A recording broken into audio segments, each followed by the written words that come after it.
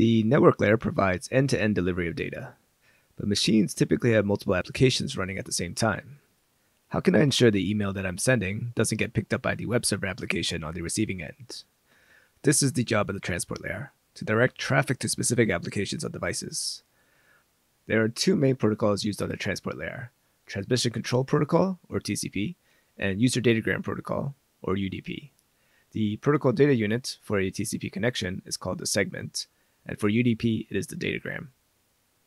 We'll start off with the User Datagram Protocol, or UDP, as it is simpler. The header contains 4 fields: source port, destination port, length, and checksum.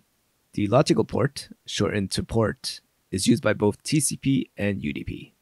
It reflects the address that a program can lease as long as it's running. Since it has 16 bits, there are 2 to the 16 possible ports, broken up into 3 categories. The first category is in the range from 0 to 1023, known as well-known ports. Well-known ports are reserved for system processes. You should avoid using these ports in your application unless you're building a client or server for those protocols. On Unix, accessing these ports requires superuser privileges.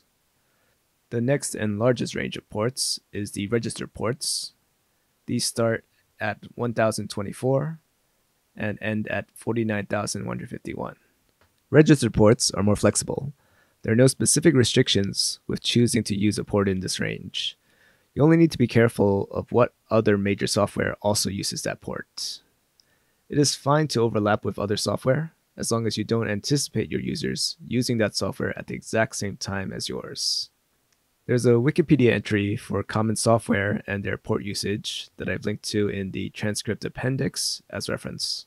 Finally, we have the ephemeral ports in the range of 49,152 to 65,535. These are temporary ports automatically leased to applications by your operating system to be used for response-type messages. Imagine there are 2 machines, A and B, both hosting web servers on port 80 with different content. If A opens a web browser, a different application, to visit B's website, that request, whether it be TCP or UDP, should have 2 port values. What are they? Destination port is easy. That will be port 80, as I'm trying to communicate with machine B's web server, which is hosted on port 80. Your first guess for the source port might also be port 80. But if we use source port 80, there's a conflict with the web server running on machine A. In fact, using any fixed port will be problematic, as it's increasingly common to visit 2 or more sites at the same time. For example, watching a YouTube video while doing homework. What actually happens is that when our client makes the request, the operating system will automatically lease it in available ephemeral ports. This is set to be the source port. When we get a response back, the operating system forwards the data to our application, then releases its hold to that ephemeral port. This allows our browser to make multiple requests to different servers, and the timing in which I get my responses back no longer matters as they each have their own ephemeral port. Next, we are going to take a detour back to the network layer, because something didn't make 100% sense, and I couldn't explain it without knowledge of ports. In the network layer discussion, I mentioned that when you purchase internet service for your home, you're leasing a single IP address. But how would that work if my home had multiple devices? If the single external IP address is shared between multiple machines, how does my router know what device to route traffic to? This is solved using network address translation, or NAT. NAT is a technique that combines reserved local IP address space, for example in the 192.168.0.0/16 range, and overloading ports to allow a single IP address to be shared among multiple devices. Let's consider an example where 2 devices, A and B, both on a home network, sharing a single external IP address, 200.1.1.1, are visiting the same website at 208.65.153.238. Both machines are assigned a local IP address by the router. A has the IP address 192.168.0.5, and B has the IP address 192.168.0.6.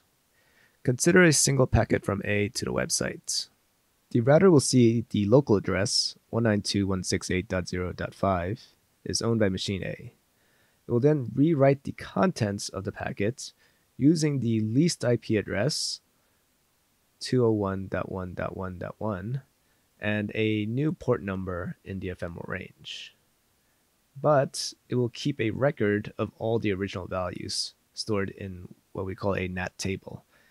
In this example, the first row in the table underneath contains the rewritten data. It contains the original source IP address 192.168.0.5, the original source port 61,202, the rewritten IP address, which is the external one, which is 200.1.1.1, and the rewritten source port, which is 63,100. As the router is in charge of rewriting port numbers for all devices on the network, it can guarantee unique port numbers be assigned to each device. As the responses come back, the router undoes this rewriting process using a lookup from the NAT table, this time on the destination IP and port. In this example, upon receiving a response from 208.65.153.238, the destination IP and destination port are looked up inside of our NAT table, so 200.1.1.1 and 63,100 are looked up to find the original IP address and the original ports. We then rewrite the packet to use the original values before forwarding it back onto our local network. As an exercise, trace what occurs when B sends a packet to the same IP address, 208.65.153.238. Show to yourself that multiple devices can share a single IP address thanks to NAT. This is also why if you get your IP banned from some website, it's effectively banned for your entire household, or at least until you lease a new IP address from your ISP by turning your router off for a few hours. Or you can tether to your phone, which will likely have its own IPv6 address. NAT works fine for most applications, but requires that your machine makes the first request. What if you want to accept incoming connections without first sending out a request? For example, if you're running a mail or web server or a BitTorrent client. You can do this using port forwarding. You need to do a bit of additional configuration from within your router to set this up. To set up port forwarding, you essentially need to reserve a port on your router and tie it to a specific computer, and can optionally change the ports. For example, setting all incoming traffic on port 443 to be forwarded to the IP address 192.168.0.5. In the example above, we use domain names instead of IP addresses, but we have a single gateway that accepts outside traffic from the internet on ports 443 and 444 and forwards them to devices on our internal network. All of these devices can share a single external IP address. A socket is an instantiation of a port number that can communicate with the outside world. When a port is opened, a socket has been created. A port number is only an address. To be able to send and receive data, our application must explicitly tell the operating system it wants to open a socket on that port number. This is also used for security reasons. For example, we can open a socket on port 12345 in order to allow network traffic to our application. We will come back to UDP later, but let's introduce TCP. Transmission Control Protocol, or TCP, provides reliable, ordered, and error-checked delivery of a stream of bytes between applications running on hosts communicating via an IP network. The protocol data unit of a TCP connection is called a segment. In order to make all these guarantees, the trade-off we pay is a much larger header size. The most common TCP header size is 20 bytes, which includes the first 5 rows in the above diagram. There's also quite a bit of overhead when using TCP to send and receive messages, as each segment of data must be acknowledged, requiring another 20-byte header from the receiving end. Next, let's look at the structure of the TCP header. The first row contains the destination port, which is the port that the traffic is intended for, as well as the source port, which is the port that the reply should be directed to. The fields after that are the sequence number and the acknowledgement number, which are 32-bit fields used together to guarantee the delivery of our data. The fourth row starts off with the data offset, which indicates where the data begins, which is necessary because the TCP header format is not guaranteed to be 20 bytes.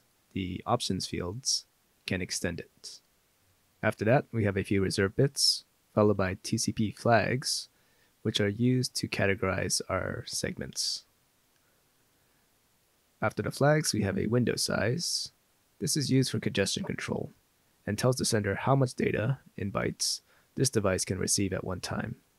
This information is first exchanged during the initial connection handshake, and the value updates throughout the life of the connection as the device gets more or less congested.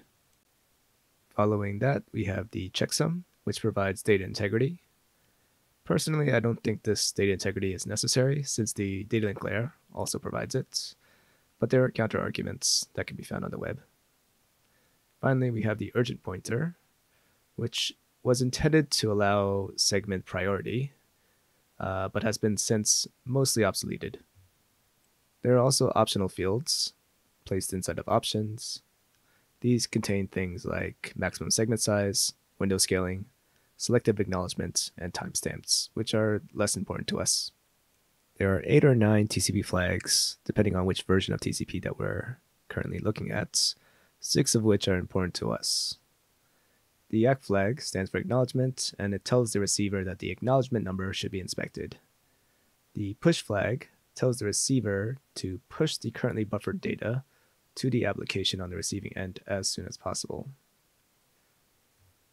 We will learn about buffers in the next lesson, but a very quick primer is that as data flows into our system, bit by bit, that information is temporarily stored in a buffer until it reaches a minimum chunk size. The push flag allows us to signal to receiver to override this behavior and send data to the application right away. The reset flag is used to signal that one of the sides of the TCP connection hasn't been able to recover from a series of missing or malformed segments and to restart the connection entirely.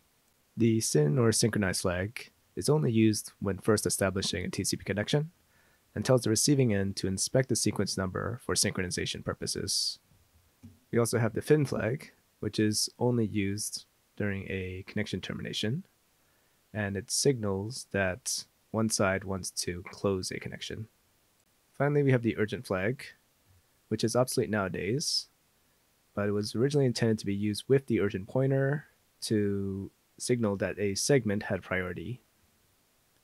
In a TCP connection, there are 4 primary types of segments. A synchronization segment, used when first establishing a connection. This is denoted with the syn flag. A data segment, used to encode a chunk of data, and this has no special flag. An acknowledgement, used to indicate data was received. This has the ACK flag. And a finish segment, used to indicate a request to terminate a connection. This is denoted by the fin flag. A connection is initially established with a 3-way handshake. One device, this can be either the sender or receiver, initiates a synchronization request. Upon receiving the synchronization requests, the other device sends back a SYN-ACK. And finally, the original receiver acknowledges the receipt of the SYN-ACK with an ACK of its own. We then reach a socket state called established on both sides, where we can start sending data.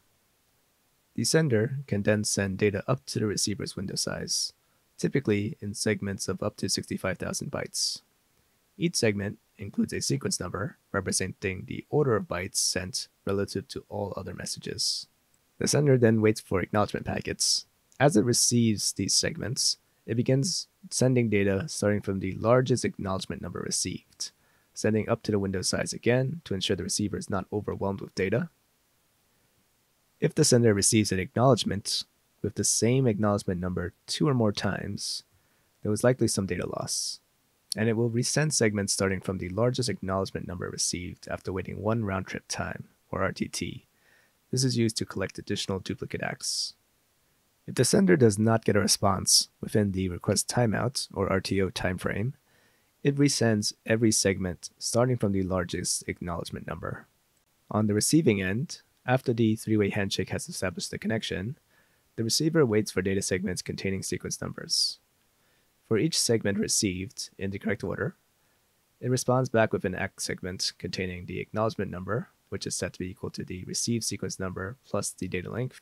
This acknowledgement number indicates the next expected sequence number. If a segment is received with a sequence number larger than the current acknowledgement number, a segment is likely to have been lost or delayed. We store the new out-of-order segment in memory. We send an acknowledgement with the acknowledgement number set to be the missing segment's expected sequence number. This will signal to the sender to resend starting from this segment. Storing the previous segment will allow the receiver to jump back to the later acknowledgement number once the missing packet has been filled in. To terminate connection, we use a four-way closing handshake. This can be initiated by either party. One device, either the sender or receiver, initiates a four-way closing handshake by sending a FIN request to the other. The other side sends back an acknowledgement indicating that the close request was received and begins the process of releasing resources before terminating the connection. This may take time if we need to close a database connection or perform garbage collection. Once the local shutdown of the socket is near completion, a FIN request is sent to the other side. An acknowledgement for the last FIN is sent, and upon receiving it, the socket is closed and the port number is returned to the operating system. TCP operates in duplex. We can send and receive data at the same time. There are two sets of sequence and acknowledgement numbers, one on each side of the connection. Inside of TCP, we have congestion control mechanisms. The receiver can tell the sender to speed up or slow down the transmission rate by adjusting the window size. This adjusts how many packets the sender can send without waiting for an acknowledgement. Since this value can't go above 65,535 due to the size of the header, for modern applications, there's a TCP option called TCP window scale that works as a multiplier for this value, allowing connection speeds of up to 1 gigabyte. Because every segment needs to be acknowledged inside of TCP, it has quite a bit of overhead. We may encounter a scenario called silly window syndrome, where we have a very small payload, but we have very large headers attached to it. Applications that do not require a 100% reliable data stream may use the User Datagram Protocol, or UDP, instead. There are no guarantees of any kind, but there is also no need for acknowledgement segments. If data is lost or corrupted, there is no built-in way to recover the lost data. It is up to the layer above it to perform any error recovery necessary to keep the application from failing entirely. It is useful in situations where some data loss is okay. For example, in video streaming, loss of packets can cause artifacting of a video. In voice over IP, it can cause distortion of voices. And in online multiplayer games, it can cause latency or lag for all players, the programming of which is typically referred to as netcode, or lag compensation. It is the reason when playing multiplayer games online, a character may seem to teleport a bit when someone experiences lag. Instead of disconnecting the player on data loss, the game server can sometimes make some assumptions based off the player's current direction, velocity, and other previous inputs, and will correct it once they come back online. In addition, most modern transport layer protocols like QUIC categorize their packets as UDP and build on top of it the reliability and congestion management features of TCP, as most older routers only recognize TCP and UDP packets. The benefit to this approach is to be able to pick and choose which features and associated overhead costs your transport layer protocol requires, instead of choosing an out-of-the-box solution like TCP that has everything.